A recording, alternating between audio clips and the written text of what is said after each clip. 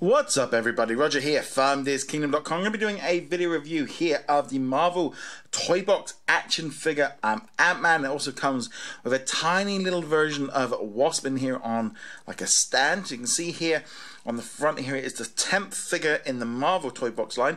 These are exclusive to Disney Store, so you can only get them online at Shop Disney or disneystore.co.uk and at Disney stores. You'll probably also be able to find them at Walt Disney World and Disneyland. So let's have a look here. You can see here all the details on the front. Lots of plastic. We've got the big Avengers logo at the back. Aimed for children age 3 and above. We've got the Disney Store logo. Flicking over here on the back, we can see that it's proud to bring this line to us, which includes Captain America, Star-Lord, Doctor Strange, Ant-Man and the Wasp. I have got a video of the Captain America up already. I haven't yet picked up Star-Lord. I need to pick him up.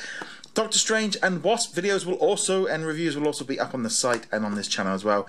I've been doing these for a while, since obviously they might look a little bit familiar if you're looking at this. It's because if you ever played Disney Infinity, these designs were based on that video game. So Ant-Man was in the game, so he looks very, very similar to that one there. So let's open this one up and see what it looks like inside.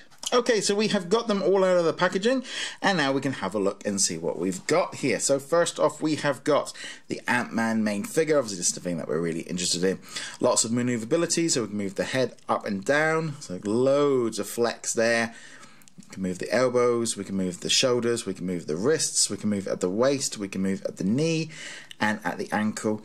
Loads of maneuverability. This is really what you one of the best things about the toy box figures. They are meant for playing with. They are quite sturdy looking, but also they are full of playability, and I think that's definitely, as I said before, the major bonus of it is solid. This one's definitely pretty solid and a great action figure all overall.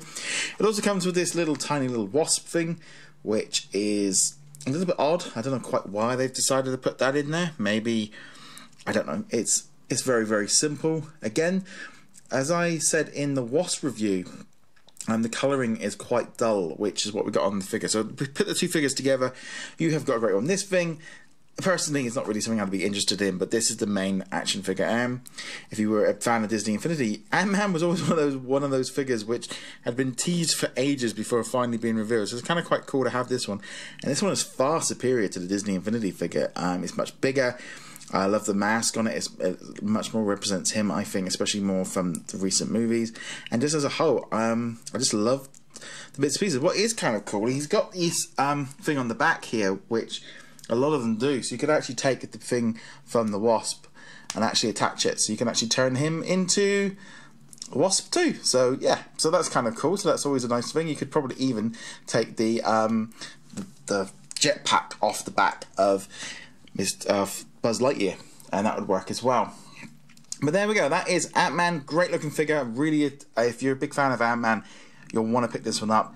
As I said, available at Disney stores and online. Anyway, guys, thank you very much for watching. Be sure to check us out over at DisKingdom.com, and we shall see you guys soon. Laters.